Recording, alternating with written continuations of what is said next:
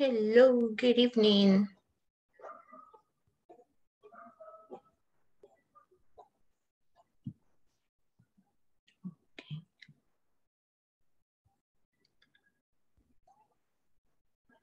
So let's see. So we are now 3 in the conference. So we are gonna get started because it's 8 o'clock. So yesterday, I hope you were doing okay, right? So that you were having a good time at work and that you were just doing well during the whole day, right? It's been like a kind of hot day, different from the last ones that we were having during this week. So let's get started then. I'm gonna share my screen and we stopped yesterday here, right? Am I correct?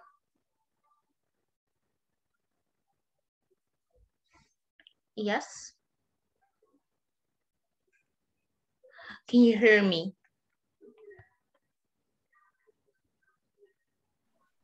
Yes, teacher. All right. So I thought that you were not able to hear me because no one said anything, right? So here we stopped yesterday, right? In the used to use. Nos paramos aquí ayer, ¿verdad? En la parte del used to. ¿Estoy en lo correcto? Hicimos Yes, teacher. Yes. Oh. Yes, teacher. All right. So someone was asking when. Hi, teacher. Good evening. Good evening. It's a pleasure to have you here. So let's see.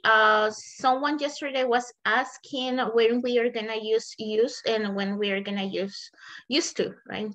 With the past tense. The answer is a little bit simple. Whenever you have the auxiliary, in the case of the present tense, whenever you have the auxiliary, the verb always, it's gonna change to the base form, right?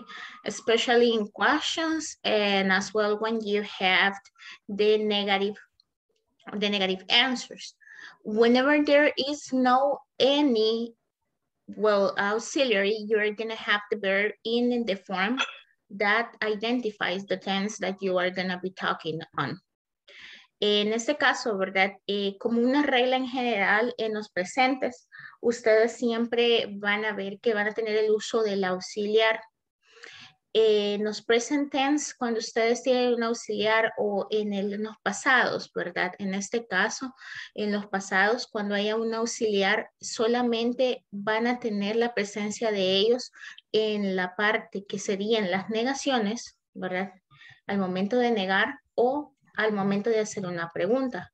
Cuando ellos están presentes, los verbos siempre se van a mantener en su forma base, puesto que el auxiliar ya nos está indicando de qué nosotros estamos hablando.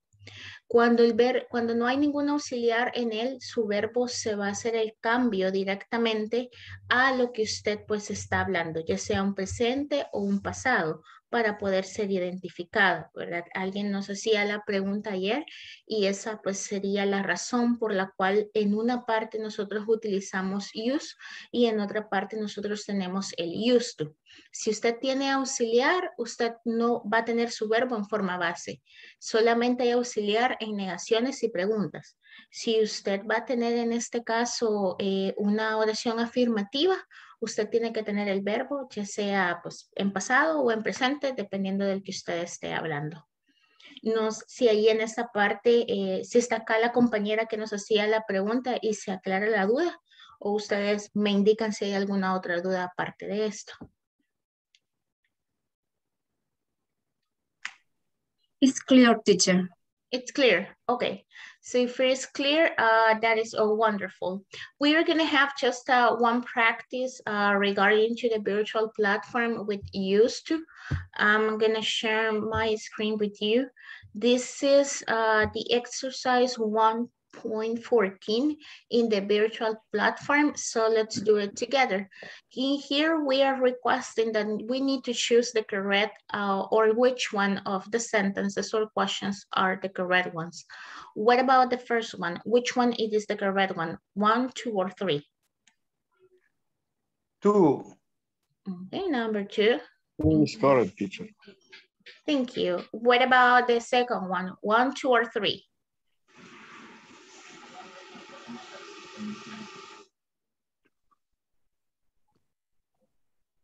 Okay.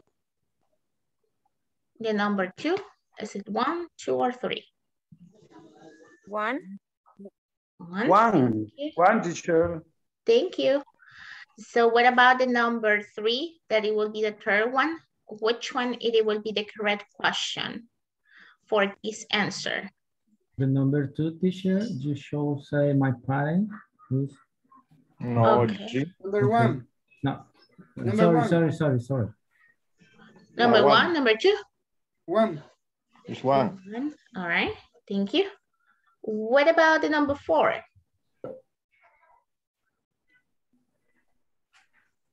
For the question? Which one? The 3? Number 2. Number 2, okay. Number 2. Number 2, all right. So let's see, here we have, right? Good. All of them Yeah. are good, very good job. So is there any question regarding to the used to? ¿Hay alguna pregunta concerniente al used to that you might have? No. No? No. No, okay, so if there are not any questions on, we are gonna go on rooms, right? So we are gonna have a practice regarding to the used to. And let me, I'm gonna do it a little bit. There we go. So here we have what we are gonna do.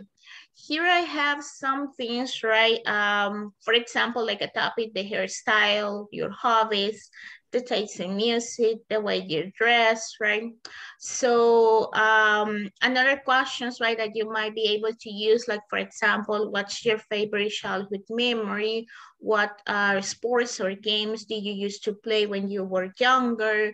Did you used to have a nickname? And so on, right? Some questions like you might use to discuss with a partner, right? What is the main purpose here? For example, in the hairstyle, right? When I was a kid, I used to wear my hair like a kind of shorter, right? And as well, I used to just wear like pants and t-shirts, let's say it like that. So you are going to be able to discuss different things regarding to your childhood or things that had happened in the past with your partner. You can talk at least the 3 of them, and we are going to go on pairs or trios, right? Depending on if everyone has the microphone available or not. And you're gonna have 10 minutes to discuss it, right? The main purpose is use past and used to. ¿Qué es lo que vamos a hacer? Se van a ir a los breakout rooms por un par de minutos, al menos 10 minutos, para conversar con una pareja o en tríos, dependiendo cómo estemos con los participantes. Van a discutir con respecto al uso de used to. En el caso del used to, ¿verdad? Cosas que solían hacer o que pues en el tiempo pasado, ¿verdad? La música que les gustaba, tal vez sus hobbies o la manera en la que se vestían. En este caso tienen un par de preguntas al lado, no, a este lado, ¿verdad? Es el lado izquierdo para mí. En el lado izquierdo tienen un par de preguntas de apoyo que se pueden ayudar para compartir con sus compañeros. En realidad, el propósito es de que utilicen pasado y que en las que sea posible ustedes utilicen el used to, ¿verdad? No es necesario que solamente used to. Lo importante es el pasado, utilizar el pasado simple y el used to como en la práctica anterior que tuvimos. Quick question, do you need any, do you need the picture? Van a necesitar lo que es I'm sorry, the picture of the slide. Van a necesitar la picture de la diapositiva? Yes, teacher. Yes, all right. So let me take it for you. There we go. So you're gonna receive it in a couple of seconds. So any question regarding to what are you gonna do or any doubt that you might have before that I place you in the rooms?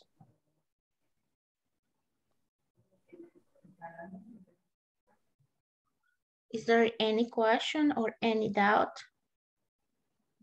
No, teacher. No. All right. So I'm going to stop sharing and I'm going to send you to the rooms at the moment.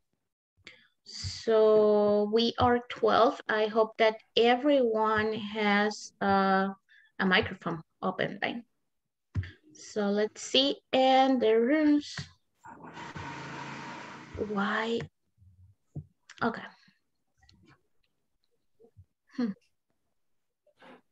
Okay.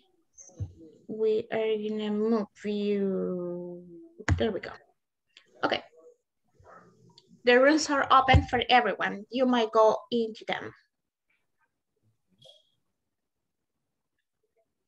Okay.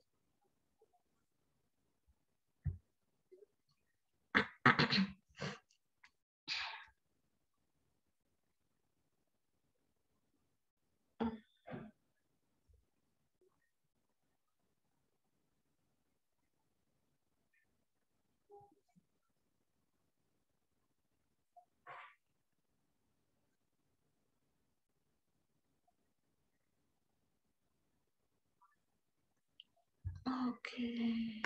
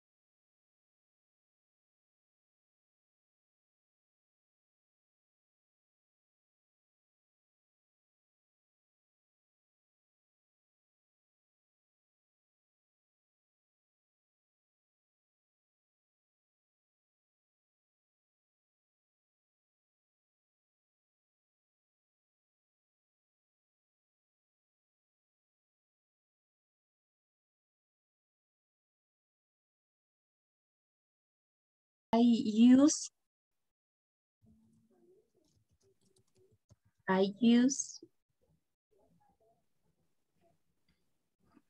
Así tendría que comenzar con el I use. Ajá, porque le pregunta, what's your favorite childhood memory? Que sería como, ¿qué es su ¿Cuál es tu recuerdo? favorito de la niñez? Ujú. Entonces, I use, ahí sí sería use, used to. I used to play. Bye. All right. I'm sorry to interrupt you. Lo siento por interrumpirlas. Hola, Muy teacher. bien. Hola, cuando están ustedes como una pregunta es use, ¿verdad? Use. Y cuando ustedes tienen lo que es una oración afirmativa es used to.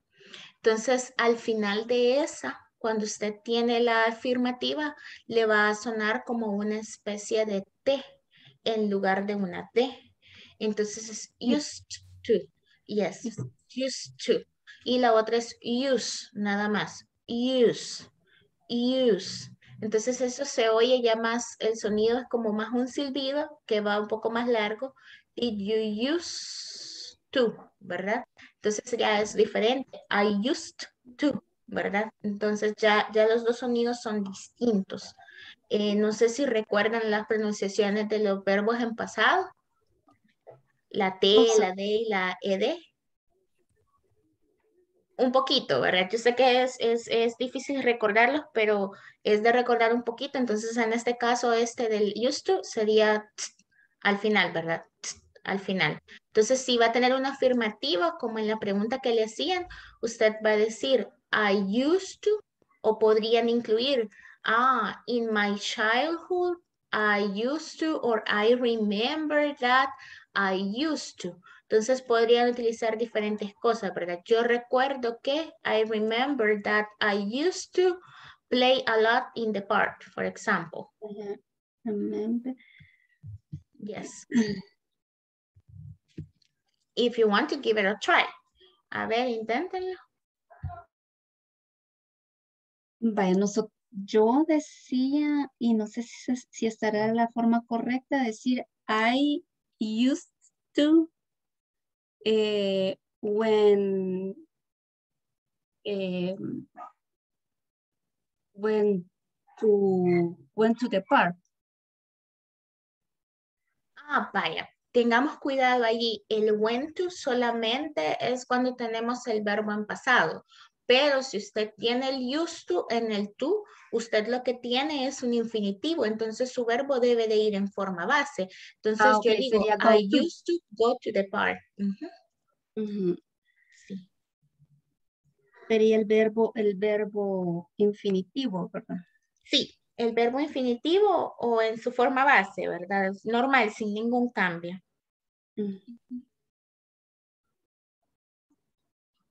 I used to go to the park. Yes, like that. With my brother. With your brother, all right? Yes, that's correct. Good job. Eso está muy bien.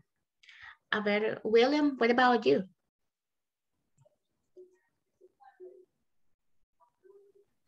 Yo tenía, I remember used to playing on the rain.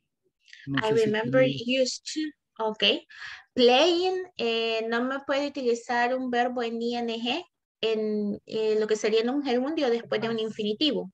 Entonces tiene que decirme, I remember that I used to play in the rain. I remember used to play. I remember that that I used to. I remember that I used to play in the rain. Yeah, I remember that used to play on the rain. I used to. Recuerde que siempre debe de llevar su pronombre personal, ¿verdad? Porque se está refiriendo a usted. I remember that I used to play in the rain. Okay. Like that? Yes. Okay. Thank you. You're welcome. So continue practicing. I'm going to go with the other partners. Good job to both of you. Thank you. You're welcome.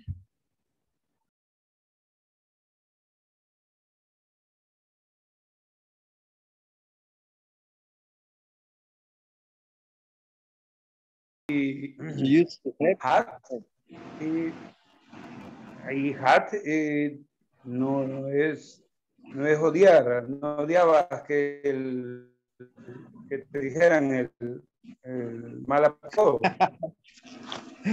No, is a show, part of show. Pero eso es had, ¿verdad? Had Sí, the nickname. you used to have a nickname. ¿Tenías tú algún apodo? Yes, I did used to, my nickname is Tanqueta.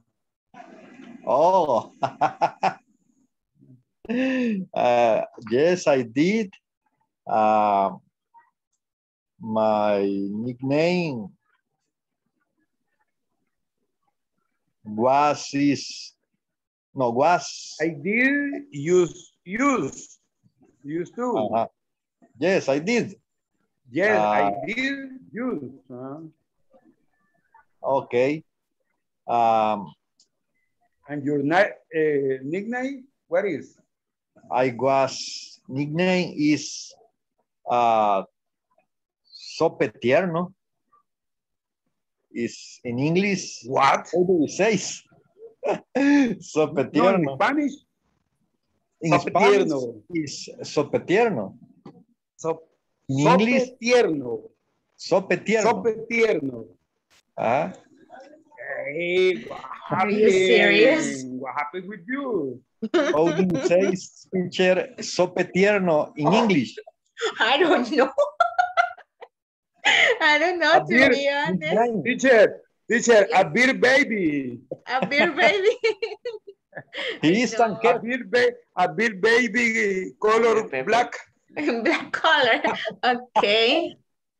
All right. All right. All right.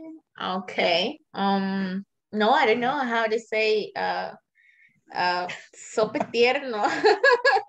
Only Baby sope. Spanish. only Spanish, teacher. Only Spanish, right? That is something It's just only from original. Latinos, right? Oh yeah, it's original too. Just one thing, right? Be careful. For example, the question is did you used to have a nickname? The answer will be yes, I used to have a nickname, and it was, and then you say the nickname, right? So be Okay. careful with the structure. So I go ahead. did use to the nickname. Let's remember that you need to have a verb. Ahí ustedes necesitan tener un verbo, ¿verdad? Hay que recordar la estructura. Siempre que usted va a contestar, va a tener un sí o un no, ¿verdad? Entonces, la pregunta es, did you used to have a nickname? Yes, le puede decir usted, ¿verdad? Yes, I did. It Yes, was. I did. It was, era. Entonces, era, ¿verdad? Entonces, no tiene necesidad de mencionarle en realidad otra vez el used to. Porque la pregunta, sí, la pregunta es nada más una pregunta sí o no. Entonces, lo que yo quiero saber es si usted lo tenía. Por ejemplo, ¿verdad? Si la persona solo se limita a decirme un sí y no me dice cuál es, yo le puedo hacer la pregunta, what it was, ¿qué era? ¿Verdad? O cómo era. It was, y ahí pues ustedes dicen el nickname que tenían. Entonces, cosa diferente sería en la otra pregunta que ustedes tienen, ¿verdad? Porque tienen otra pregunta allí en la que les dice, what's your favorite childhood memory? O en el caso de la segunda, que es donde está utilizando used to, que le dice, what sports or games did you used to play when you were younger? Entonces acá sí podemos. When I was younger, I used to play basketball, por ejemplo. Entonces, esos que ya buscan un poquito más de información, ustedes pueden dar el uso del used to, ¿verdad? Pero recordemos que primero va a ir el pronombre personal, en este caso yo, ¿verdad? Porque estamos hablando de la persona o de ustedes en primera persona. Luego va a ir el used to y por último va el verbo en su forma base, sin agregarle nada más, ¿verdad? Okay. Yes. Okay. In two questions, Thank you, teacher. You're I welcome. was younger. I used to play soccer. When I was younger, I used to play soccer. Pueden hacerlo así. Yes. When I was younger, I used to play soccer. Sí. Puede ser de esa manera. Good job. All right. So continue practicing. I'm gonna go with one of your classmates. Okay. Good job. Okay, teacher. You're welcome. Thanks. You're welcome.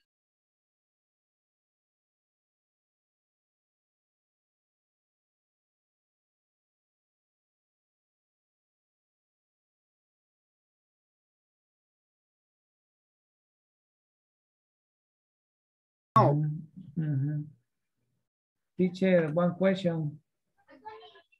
Sí, dígame. Yes. Okay, and the number one is what's your favorite childhood memory? No, the second. What sport or game did you used to play where you were younger? The answer are when I was a younger, I used to learn to swim at pool. Is the correct answer? The answer is correct. Just the structure has some things that you're being added on. It has to be when I was young, or when I was young, I used to learn how to swim in the pool. You can do it like that. When I was young, I used to learn how to swim in the pool. Having swim. Yes. Okay. When I was younger, I used to having swim at the pool. Can you repeat it? Repeat it for me once again, I'm sorry. When I was a child, I used to having swim at the pool. Okay, you used to have swim. You are adding the verb have there. ¿Me está agregando el verbo have ahí? Así lo escuché. No, en el caso este sería when I was young. When I was young, I used to learn how. I used to learn how to swim in the pool. Learn to How. swim. How. Que sería el H-O-W. How. How to swim. How swim at the pool. In the pool. In the pool. In the pool. In the pool. Yes, in the pool. Okay. Yes. Sí, así sería. En el caso de, ¿verdad? When you were younger, ese younger, ¿verdad? Es más joven o el comparativo, ¿verdad? De young. Ustedes pueden decir when I was young or when I was a child, ¿verdad? Ustedes pueden decirlo así, utilizar diferentes. O si no, pueden utilizar I remember that when I was a child, yo recuerdo que cuando era un niño, ¿verdad? Or I remember that in my childhood, I used to, and so on. Pueden utilizar diferentes expresiones en ellas. Okay. Teacher, and the other question, and the first, when I use reference a third person, what is the structure for the sentence? What's it's her favorite childhood memory? Is it correct? It depends if it's gonna be a girl or a boy, or what are you gonna be asking on? It depends because, for example, what's your favorite childhood memory? I'm asking to you, so you can answer me the question. But for example, if we are talking just only you, Gerardo, and me, and we are gonna be talking about Alfredo, I will ask what is or what's his favorite childhood memory. Correct. What is his what's his your favorite? Hablando de una tercera persona. Sí, correcto. Estaríamos hablando usted y yo, ¿verdad? Acerca de Alfredo, por decirlo así, ¿verdad? Entonces, una tercera persona que no está incluida en el grupo de nosotros. Entonces, sí, ahí solamente le cambia a usted el posesivo, ¿verdad? Ya sea his, her, diga. Gerardo and me speaking in you, and what's her favorite childhood model? Sí. Si ustedes estuvieran hablando de mí, if you were talking about me, it has to be her, right? Instead of your or yours. It has to be her. Okay. Teacher, in answer number 3, did you used to have a nickname? Here, as we were just studying yesterday, these questions are just no questions. So you can say yes or no. It's up to you if you want to give more information to the person, right? So I can say, yes, I used to have a nickname. It was, and you get the nickname. Or no, I didn't used to have a nickname, right? So ahí depende de ustedes. Usted le puede decir, yes, I did, or no, I didn't. And the answer is going to be completely valid. And if you want to give more information, you can go ahead and give it as well. So, puede ser una pregunta de sí y no. En el caso de la estructura que tiene, es una pregunta de sí y no. Entonces, ya queda en mí si le estructuro un adicional. Complement. More information. More sí, information. Si usted le da más información, queda en usted. La verdad es de que bueno, si ustedes hablan con un americano, ¿verdad? Y él les hace esa pregunta, él solamente espera que le digan sí o no. Y eso basta. Si él quiere saber más o ella quiere saber más, ella le va a hacer la pregunta o él le va a hacer la pregunta y le va a decir what it was. ¿Qué era? ¿Verdad? What it was. Entonces usted ahí puede responder it was and so on, ¿verdad? Y ahí le dice la respuesta. Pero en realidad estas preguntas que son de sí o no, simple y sencillamente se espera un sí o un no. ¿verdad? Ahí depende de ustedes. Nosotros los latinos siempre damos más de lo que nos preguntan, ¿verdad? Pero, yeah. Teacher, I have or I haven't. Which one? En el number 3.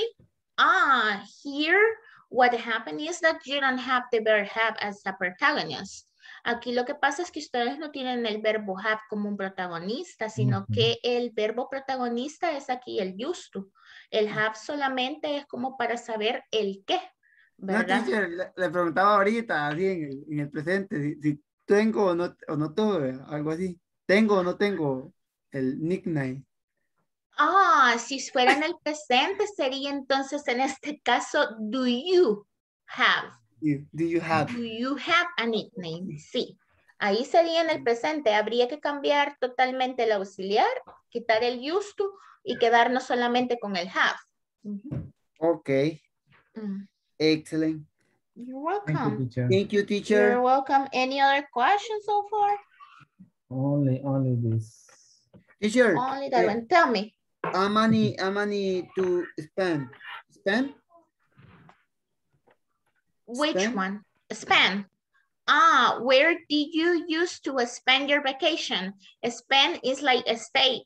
For example, on summer vacations. Well, when you teach in the schools, you got all of the summer vacations, right? So you can go to the Coatepec Lake, you can go to the El Trifiño, you can go to the beach, you can go to many places, right? So spend is the time that you are in that places, right? Places. Oh. Okay. No, spend is the time that you are in the places. Spend es gastar, ¿verdad? ¿Verdad que gastar es, teacher? Es gastar, sí, en este caso es gastar cuando usted se refiere a términos de dinero, ¿verdad? Okay. You spend money.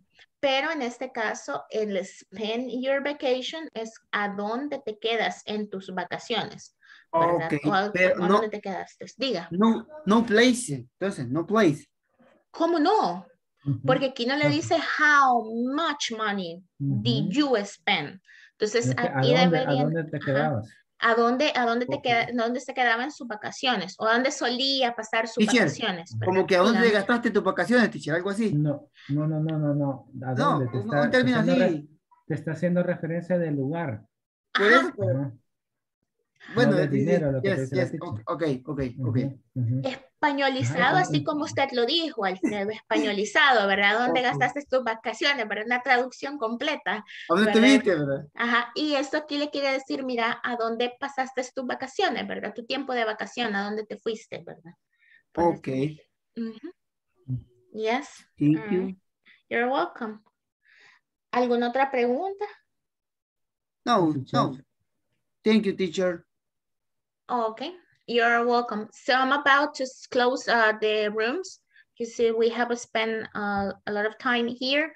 So I'm going to broadcast a message. Ya casi cierro los grupos, voy a pasar un mensajito ahí para que todos estén aware. Okay. Yeah. All right.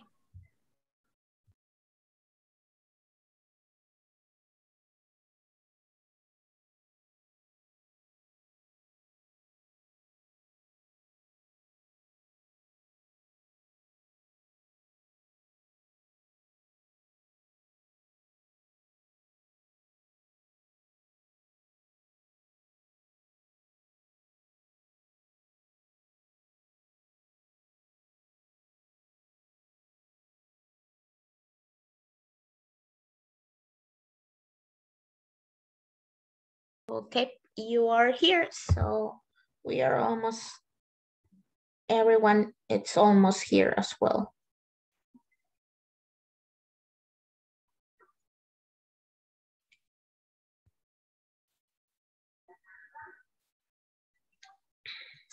All right.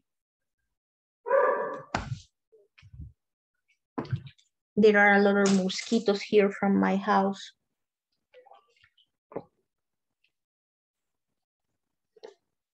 Okay, let's wait. They're missing 28 seconds for some of the ones that are not here yet, right, from the rooms.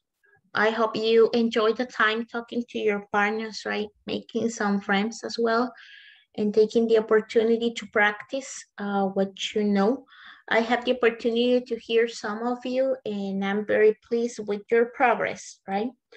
Just try to remember everything on grammar, the structure, because the way that you remember that is the way that you're gonna be talking on, okay? So everyone is here, right? Todos ya estamos acá. Let's see. So let's continue then. I'm gonna share with you once again my screen, and this is what we were practicing. I don't know if you have any question regarding to this. ¿Hay alguna pregunta? Question, teacher. No, everything is okay with used to? Yes, teacher, I have a question. Go ahead. Okay, when we used, bueno, hay una pregunta, dice, ¿a qué lugar solías ir? Estamos hablando con los compañeros que yo estaba proponiendo usar el I used to go to the beach, que yo solía ir a la playa, pero me parecía un poquito raro que quedaran los dos to. I used to go to the beach. ¿Es correcto eso, teacher? ¿O habrá que? No, bueno, le voy a contestar a su pregunta, ¿verdad? In Spanish as well. No, no es incorrecto. Los dos to están bien ahí. Ambos tienen diferente posición, ¿verdad? En la oración. Cuando me refiero a posición en la oración, es el uso que se les da a ellos. En una perspectiva más clara, ¿verdad? Vamos a poner acá su ejemplo para que ustedes, para que todos los demás, ¿verdad? Los compañeros lo puedan ver mejor. Entonces, déjenme hacer esto un poquito más grande.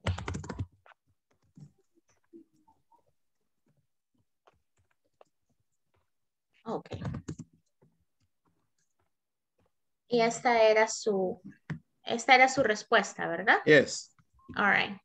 So, los dos están de manera correcta. Lo vamos a identificar aquí con colores para que ustedes lo puedan ver. El azul es el infinitive y este verde es preposición, ¿verdad? El to tiene diferentes usos. Cuando está adelante de un verbo, se le conoce como infinitivo. Y cuando está adelante de un lugar, ya toma la posición de ser una preposición de lugar. Entonces, ahí, aunque se repitan, no significan lo mismo, ¿verdad? Tienen la misma escritura, la misma pronunciación, pero dentro del significado de su oración no tienen el mismo, porque están siendo utilizados de diferente manera. Entonces se van a topar que en muchas ocasiones van a tener dos to juntos, pero hay que verificar qué es lo que está adelante de ellos. Si es un verbo, está actuando como el infinitivo. Si es un noun o un lugar, ¿verdad? Como en este caso la playa, está actuando como una preposición de lugar. Así que ambos tú están correctos, Néstor. Thanks, teacher. You are welcome. Teacher, I have a question. Sí, dígame. Se podría como I was used to. I was used to. Used to. No. No, Yeah. porque en este caso no puedo tener dos Teacher, pasados. sin ese deli. Teacher, solo dice used to. Ah, ok, así. ¿Así? La verdad es de que no. O depende de la pregunta, teacher. ¿Cómo lo hayan planteado? Tampoco. De aquí lo que va a depender es de su pregunta, con qué le están preguntando para que usted me pueda contestar con was, pero en realidad por lo general la pregunta que va a llevar el use va a llevar el did al principio, ¿verdad? porque ese sería, bueno, es el uso que tiene. Ahí depende de la pregunta que le estén estructurando para que usted conteste con was, ¿verdad? A Podría pesar de que sea estructurarse used to. Diga. Okay, teacher. when Thank you. I was too young or when I was too shy, I used to go to the beach. Ahí sí sería diferente. Estoy dando una referencia de tiempo.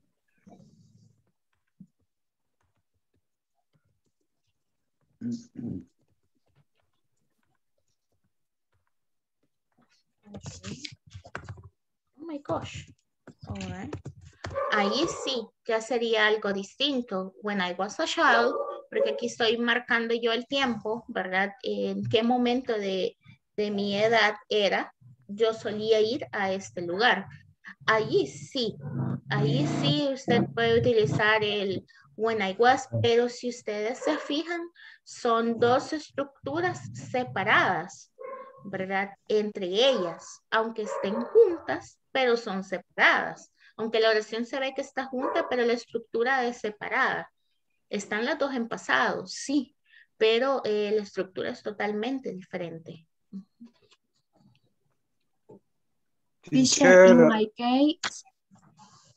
my case, I answer the number 5 question.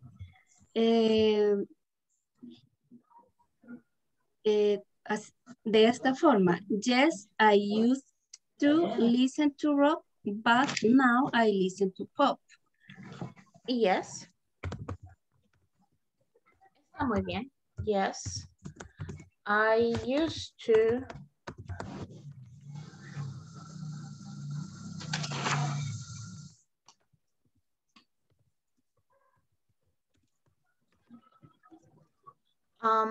you tell me, yes, I used to listen rock, right?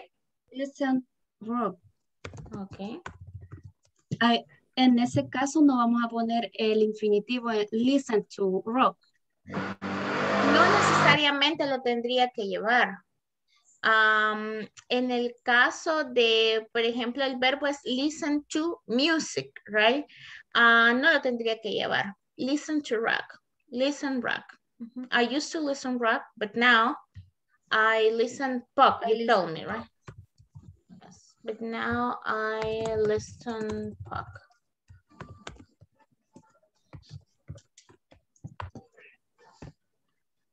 Aquí podría ser así.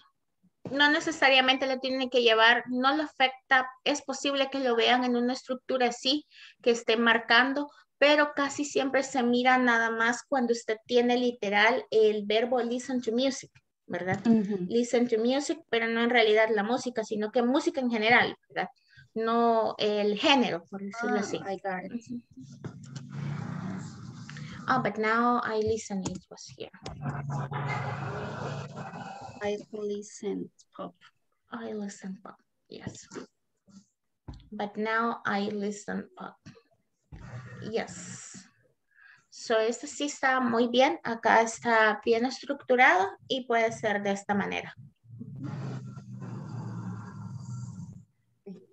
Teacher, en la primera oración falta el to go to the beach. Tú, falta el otro, ¿no? Oh, sí, muchas gracias. Perdón. Sí, muchas gracias. Ahí está.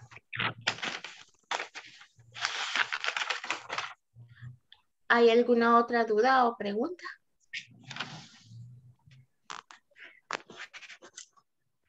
Es que la respuesta va a depender, teacher, de la estructura de la pregunta, ¿verdad? Sí, en realidad de lo que usted quiera expresar con respecto a la pregunta, ¿verdad? Que el compañero o la compañera le esté haciendo. Entonces eso depende de lo que usted quiera expresar. Usted se puede ayudar de muchas frases, ¿verdad? Por ejemplo, when I was, but now, and so on, ¿verdad? Usted puede auxiliarse de muchas frases y después decir lo que solía hacer o lo que se hacía, ¿verdad? Entonces pueden auxiliarse de diferentes frases. Igual que en anterior teníamos una frase que decía, oh, that's interesting, me too, I used to. Y usted puede agregar then el used to, ¿verdad? Para irlo haciendo como un poco más familiar. All right. Is there any question or we are good up to here? ¿Estamos bien hasta acá? Yes, teacher. Yes, teacher, it's clear. Okay. It's okay. Sure. It's okay. All right. So if it's okay, that's wonderful. The main aim is that you can remember how to use it. Please practice writing answers and writing questions. Practiquen, ¿verdad? Escribiendo preguntas y las respuestas con la estructura. Why? Because writing comes with speaking too. So the way that you are writing is the way that you're going to be speaking. En el caso de la escritura, ¿verdad? ¿Por qué le dan tantas fórmulas y tanta cosa? Porque de esa manera es como nosotros vamos estructurando las oraciones. Entonces, para que lo puedan practicar, practiquen en casa, ¿verdad? Escriban, tómense 5 o 10 minutitos de su tiempo y escriban oraciones con lo que van practicando para que así ustedes continúen practicando la estructura. So let's see if there are no questions in the session number 1. It's everything clear, no questions regarding to the topic on session number 1. No hay preguntas concernientes a al topic que estuvimos viendo en la sección 1. That was simple past and used to. No questions? For the moment, no, teacher. For the moment, no. All right. No. So let's go then in session number 2, which is caught in the rush. So caught in the rush is whenever you are really, right, apuradito. When you wake up late and you need to be at time at work, right? So here we are gonna be studying expressions of quantity. Right, the expressions of quantity are these ones, the ones that you have in bold. Too many, fewer, more, enough, too much, less, more, and enough once again, right? What do we have here? By any chance, do you remember count and non-count nouns? Plurals. Do you remember them? No, count, water, sugar, count. Yes, things that we are not able to count, right? Like she said, like Linda said, water, sugar, beans, and so on. We don't know exactly how many they are. What about count nouns? ¿Qué acerca de los count nouns? By any chance, do you remember them? Mm-hmm.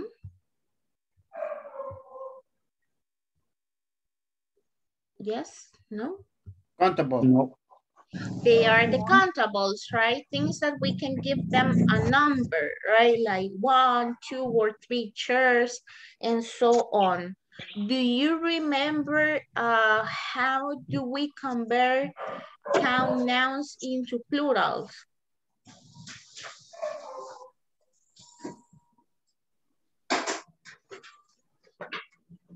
No, teacher. No, teacher. No, you don't remember how to convert the count nouns into plurals? No? Give All me right. an example. You want to get an example. Okay, give me just 1 second. I'm going to stop sharing. Regálenme un segundo. Les voy a buscar algo para que recordemos un poquito. Regámosle. What happened? Regámosle ahí al final, teacher. Who?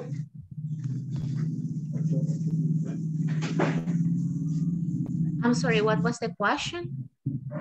¿Cuál era la pregunta? Lo siento. Okay. No, teacher, no question, no question. No questions. All right. So was not able to listen well. Here, my neighbors, everyone has a dog. Well, not only one, right? But they got many. And I mean, it's 2 crazy. When they go crazy, they start barking and barking a lot and no one can stop them. Somehow it's good and somehow when you are doing home office it's not good at all, right? Because like happened at this moment, I'm not able to hear well. So let's see, I have here something for you. Let's remember these ones are plural nouns. Like for example, in book, if I want to say that I have 2 or more books, how can I say it? Or how do we say it? What do we do or what do we add? Add to S. Oh, Yes, we add S, right? Yes. We add S and we say books, right? Books. All right, what about table? What about table? What am I gonna do if I wanna say that I have 2 or 4 or more tables? tables. Tables, all right? So tables, good job. And let's do it with car. What about car? Cars. Cars. Same. Cars. Cars. What about day? Days. Days. Okay. If I have watch, what am I gonna do with the watch? Watches. What am I gonna do? And S. Yes. ES, okay. Yeah. What about fox? Yes. Yes. ES, all right. What about glass? Glasses. Yes. Yes. What about quiz? Yes.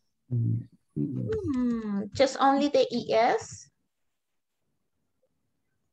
Quiz. Yes. Only ES. In this one, there is an section. You need to double the S, right? Quizzes. Okay. Quizzes. Yes. What about class? Glasses. Yes. Classes. And the bus? Buses. Buses. Okay. Baby. Babies. Baby. What am I gonna do? Yes. IES. Good job. So that one we have it clear, right? I see that you have it clear. What about calf? S. You sure? Add S. At S, okay. So when it says at F, be careful. The ones that ended up with FE or F, we are going to have it like this, right?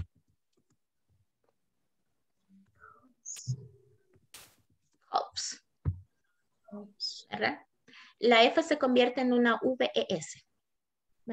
What's the meaning of calf?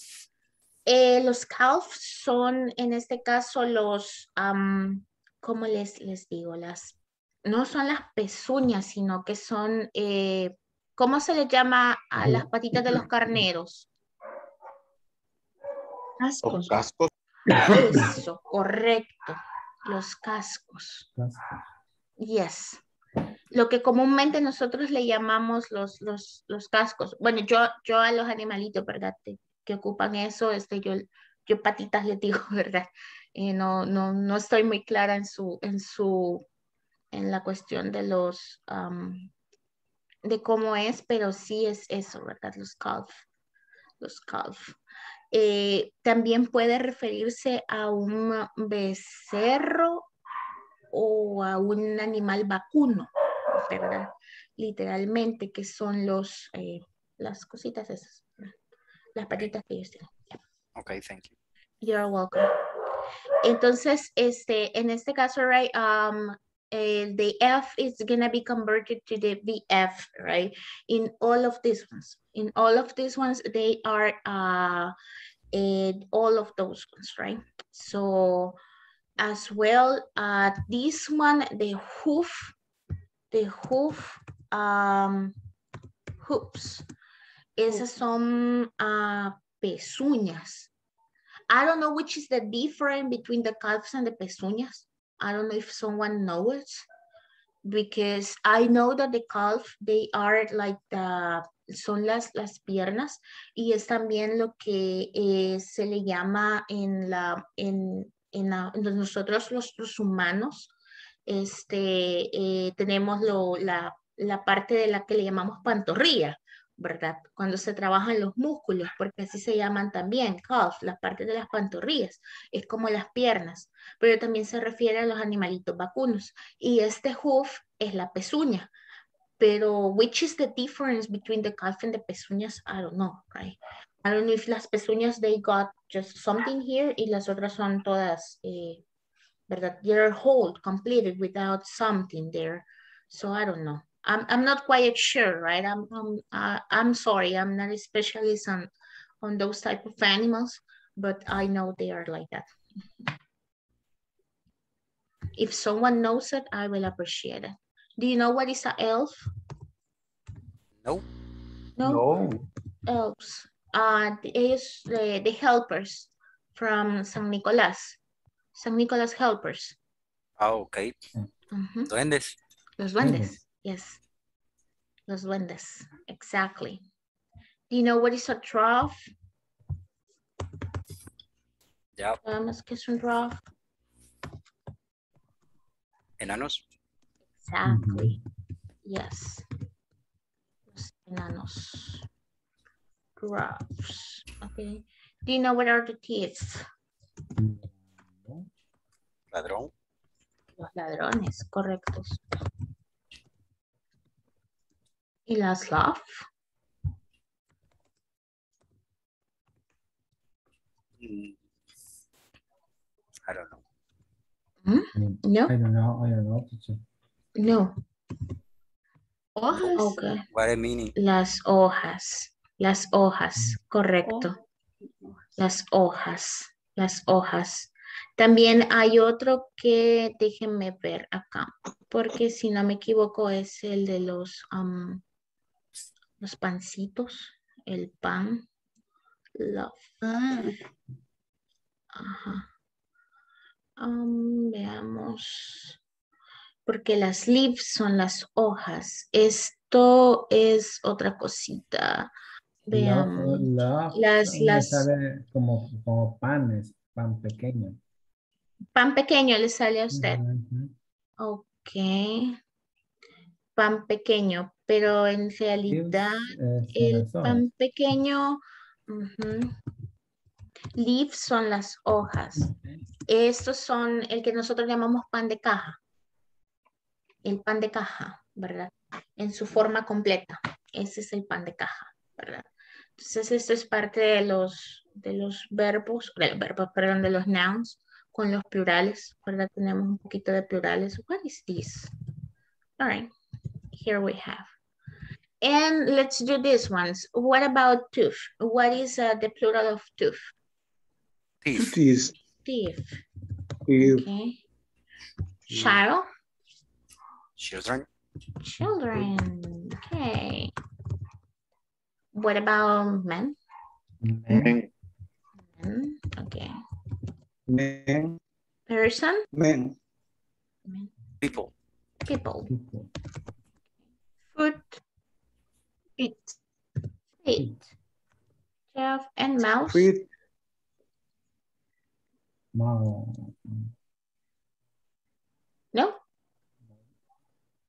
No. Okay. No. Mice. Mice. Yes. Mice. All right. So these ones are part of the nouns, right? Here we have another ones, right? But I know that, I don't know if you have anyone that calls your attention on this column, right? Si tienen alguno que les llame la atención en esta columna, we can do it because we are almost about to go. No? No, teacher. All right. So these ones are just for you to remember, right? Count nouns and plural nouns. Keep in mind these rules always because we are going to use it in these ones, right? So as we were studying, we are going to be studying the expressions of quantity. Some of them are for count nouns and some others are for non-count nouns. So it's important that we can identify which one we can convert it into plural. Everything that can be on plural, it can be count, right? It can be count. Something that cannot go on plural, like traffic, pollution, or anything else, it's a non-count noun, right? Non-count noun. So it's 9 o'clock, right? Ya son las 9 de la noche. I don't know if you have any questions so far before that we go. We will see us tomorrow, right? Nos vamos a ver mañana. Just only this week. Remember that this is the only week that is going to be not typical, because the next coming week we are going to start from what? From Monday to Thursday, right? The regular schedule. Tomorrow we are going to finish the 4 days. That is going to be on Friday, and it's going to be the same schedule from 8 p.m. to 9 p.m. I don't know if you have any question before that we go, or any suggestion or something that you would like to say, any comment, or everything is fine? Everything is fine, teacher. Everything is fine. So if everything is fine, have a wonderful night. If you haven't eaten, go ahead and eat, have a dinner. Take care, rest and relax, and have a wonderful day tomorrow at work. Take care, okay? Bye-bye. Yes, teacher. Bye. Good night. Bye. Bye. Take care, rest and relax.